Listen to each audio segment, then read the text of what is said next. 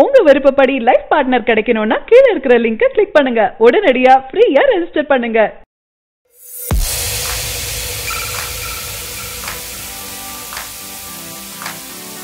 கடாரம் கொண்டான் விக்ரம் நடிப்பில் கடந்த வாரம் திரைக்கு வந்த படம். இந்த படம் ரசிகர்கள் மத்தியில் கலவையான விமர்சனங்களையும் பெற்றிருக்கு. விக்ரம் வருவதே குறைந்த நேரம்தான். விக்ரமை விட ஸ்கிரீனில் நிறைய வருவது அபிஹாசன் தான். அவரும் முதல் படம் என்பது போலவே தெரியாமல் தன் மனைவியை தேடும் கணவனாக முகத்தில் பதட்டமும் வலியையும் நன்கு கொண்டு வந்திருக்காரு.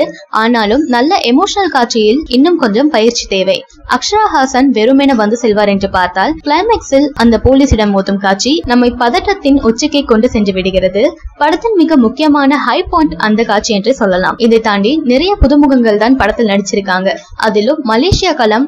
அதனாலேயே நாம் தமிழ் படம் தான் பார்க்கிறோமா என்ற உணர்வை ஏற்படுத்தது. அடுத்தடுத்து என்ன, யார் இதை செய்தது என்ற பதட்டம் பெரிய அளவுல ஆடியன்ஸ்க்கு வரல. அதுதான் கொஞ்சம் மைனஸ். விக்ரம் படம் முழுவதும் செம்ம ஸ்டைலிஷாக வந்தாலும் கூஸ்பம்ஸ் என்று சொல்லப்படும் ஒரு காட்சியும் இல்லை என்பது வருத்தம். ஆனால் படத்தின் வசூலுக்கு முதல் 3 நாட்கள் எந்த ஒரு குறையும் இல்லை. இந்த படம் தமிழகத்தில் மட்டும் 9 கோடி வரை வசூல் செய்திருக்கு. இதை தாண்டி மற்ற மாநிலங்கள் சேர்த்து 15 கோடி வசூலை ஈட்டிருக்கு. வெளிநாடுகள் அனைத்தும் சேர்த்து உலகம் முழுவதும் கடாரம் கொண்டான் 20 கோடி வசூல் செஞ்சிருக்கு.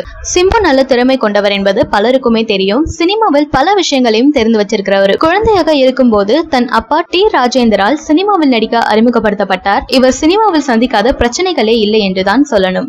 பட ரிலீஸ் இல்லை, பெண்கள் சர்ச்சை, காதல் தோல்வி என ஏகப்பட்ட விஷயங்களால பிரச்சனைகள்ல இருந்துட்டு இருக்காரு. ஆனால் அதையெல்லாம் பார்த்து மனம் தளராமல் இப்போது வெற்றி நடை போட ஆரம்பிச்சிருக்காரு. சிம்பு நடிப்பில் நல்ல திறமை கொண்டவர். அனைத்து தொழில்நுட்பங்களையும் தெரிந்து கொள்ள வேண்டும் என்ற ஆர்வம் உள்ளவர்.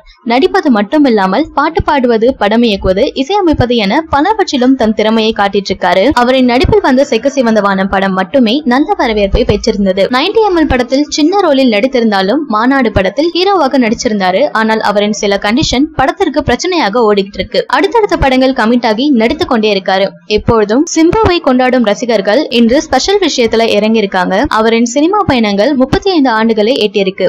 இதனை கொண்டாடும் விதமாக அவரது ரசிகர்கள் 35 years of சிலம்பரசன் என்ற டாக் போட்டு ட்விட்டர்ல கொண்டாடிட்டு இருக்காங்க. தளபதி விஜய் தற்போது அட்லி இயக்கத்தில் பிகில் படத்தில் நடிச்சிட்டு இருக்காரு. நயன்தாரா விஜய்க்கு ஜோடியாக நடிச்சிட்டு இருக்காங்க. ரஹ்மான் இசையமைக்க பாடல்களை விவேக் எழுதியிருக்காரு. மெர்சல் சர்க்கார் என இந்த கூட்டணி தொடர்ந்துட்டு இருக்கு.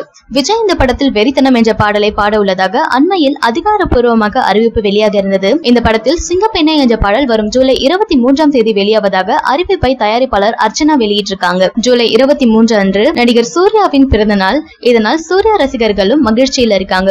தளபதி விஜய் அமைதியாக இருந்து வந்தாலும் படத்தில் அரசியல் பேசிட்டு இருக்காரு. அவரின் நடிப்பில் வந்த மெர்சல் படம் ஜிஎஸ்டி போன்ற சில விஷயங்களால் பாஜகவினரின் கடும் எதிர்ப்பை பெற்றது. ஆனால் சர்க்கார் பட விஷயத்தில் நாங்கள் எதையும் சொல்லி படத்திற்கு ப்ரமோஷன் செய்ய மாட்டோம் என கூறியிருந்தாங்க. அதே போல தற்போது சூர்யாவிற்கு கடும் எதிர்ப்பு அந்த கட்சியினரிடமிருந்து கிளம்பியிருக்கு. இவர் அண்மையில் நீட் தேர்வு பாடத்திட்டத்தில் புதிய மொழி குறித்து பேசியிருந்தார். விஜய் சூர்யா இருவரும் நேருக்கு நேர் ஃப்ரெண்ட்ஸ் ஆகிய படங்களில் நடித்துள்ளது குறிப்பிடத்தக்கது.